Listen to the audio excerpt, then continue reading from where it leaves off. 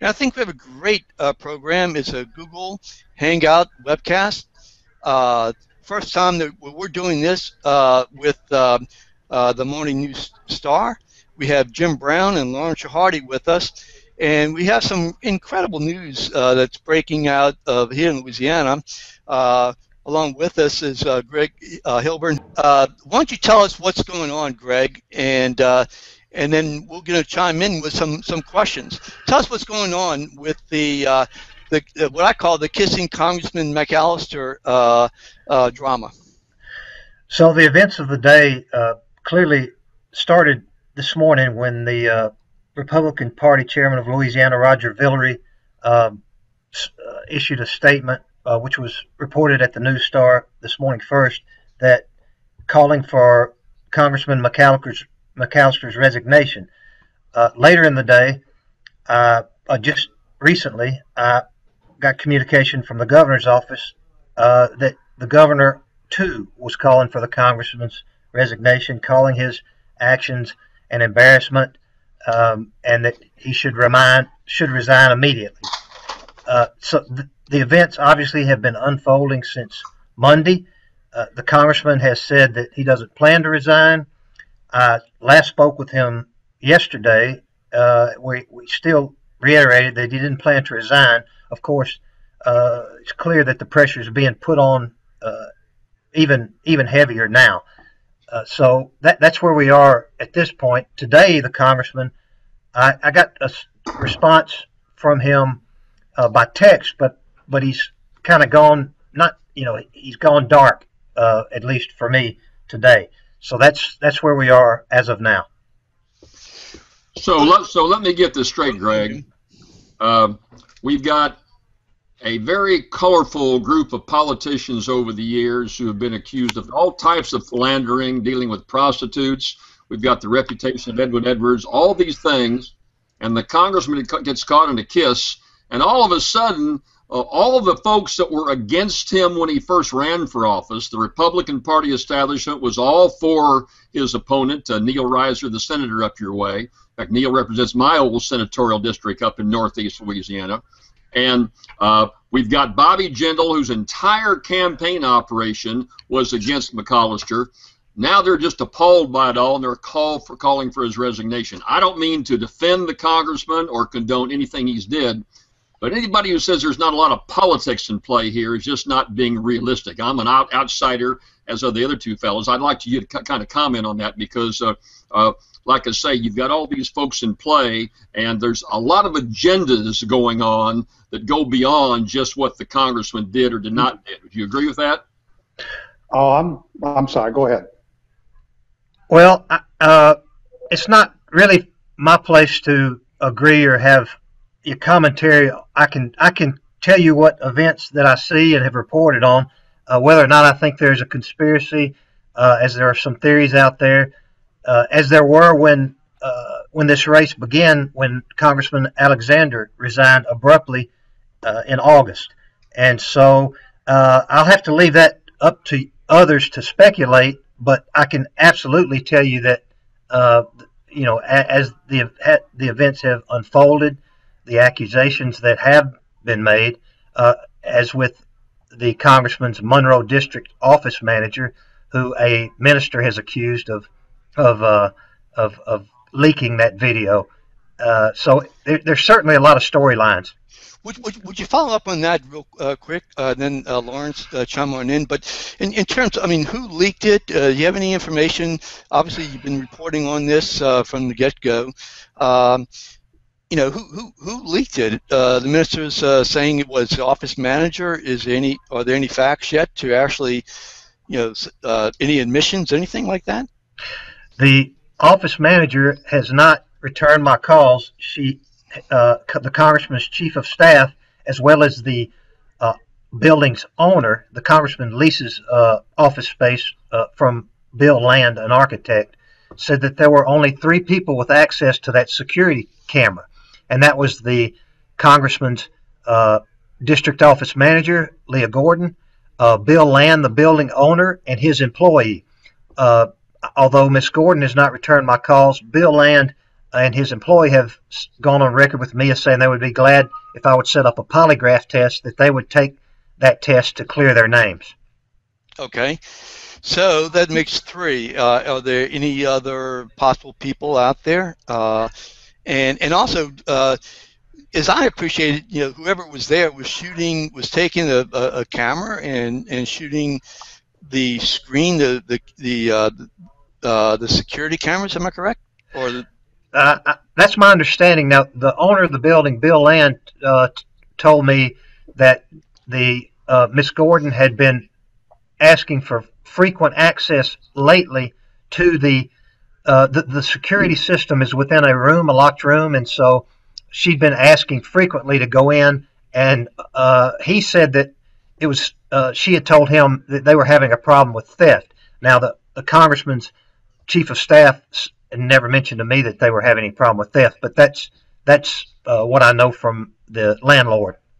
Well, right here on the screen we have three attorneys, Jim Brown, Lawrence, myself. So we have a whole bunch of legal minds, and I'm bewildered. Lawrence? Well, let me begin by saying I think Jim hit the nail right on the head. All the hue and cry about Congressman McAllister stepping down and resigning is basically coming from all the folks who didn't support him during the last election. He was not the sanctioned candidate by the Republican Party. That's not the person that they wanted. Senator Reiser was the candidate that they wanted. And now those folks are calling on the congressman to step aside.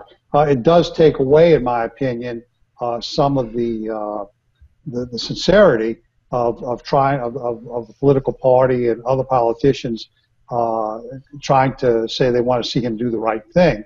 I found it very ironic that even among Democrats that lost out in the primary, that they were calling for him to resign also, which you would expect. I mean, after all, they lost to him in the election.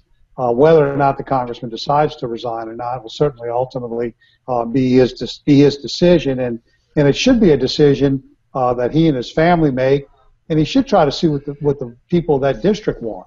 Whether or not that act was egregious enough that they want to see him step aside or not should be their decision and not a bunch of politicians' decisions. Steve, it seems like it almost ought to be reversed. Lawrence ought to be defending some action of a Jefferson Parish politician, such as to the redneck Bible Belt. And I don't mean disparagingly. I'm from there, and by the way, you guys don't even know this. I ran for that 5th District congressional seat in 1978. Lost by a handful of votes to the incumbent at the time, Jerry Huckabee. I've been all over that district, and it's a conservative. Quick, just a little offshoot. The biggest issue I had during my 8 years as senator is whether down in LaSalle Parish, part of the 5th District, whether they could have a high school dance. I put it on the ballot for the parish to vote on it. By 5-1, they said no dancing up in northeast Louisiana.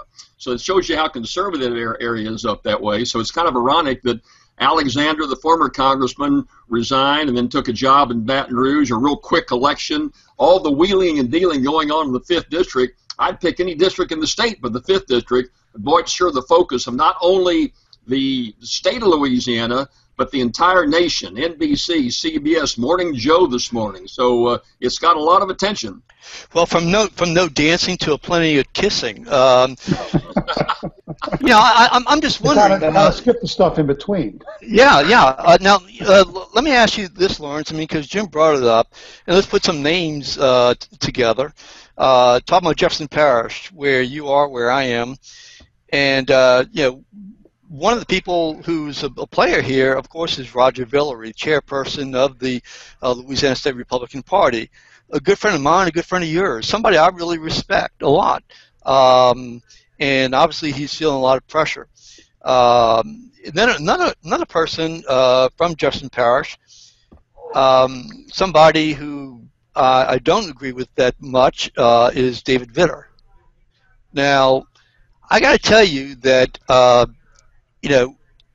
know that there are a lot of people are wondering why in the world are they blasting this guy for kissing when David Vitter had admitted a horrible sin, a terrible sin, and the allegation, of course, was prostitution.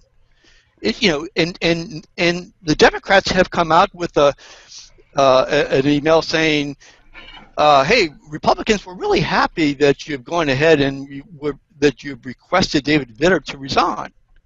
But of course, they were kidding. I'm just wondering, I mean, isn't this the ultimate in hypocrisy? Well, it's also the ultimate in politics, and that's what you see. It's all politics.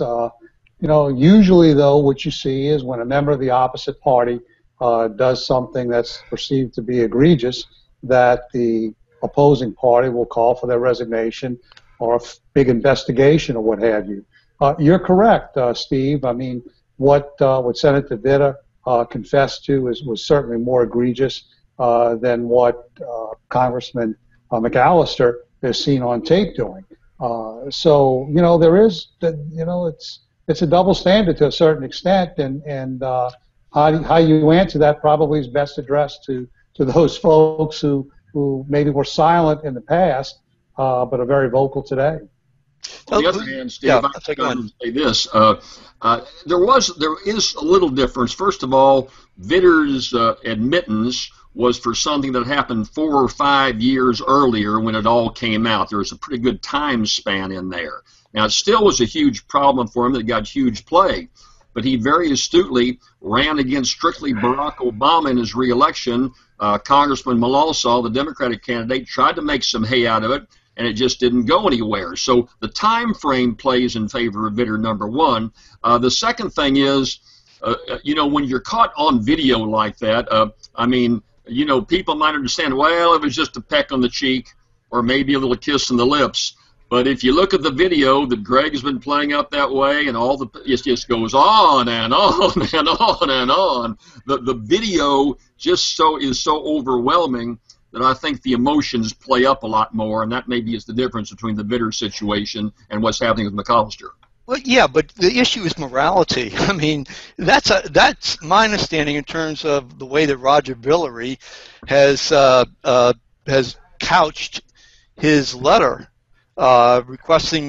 urging resignation. The outrage of the act. I mean, you cannot, in my view at least, you cannot be so outraged about somebody's act and whether it happened 4 years ago or 2 years ago, 10 years ago. I mean, it surfaced.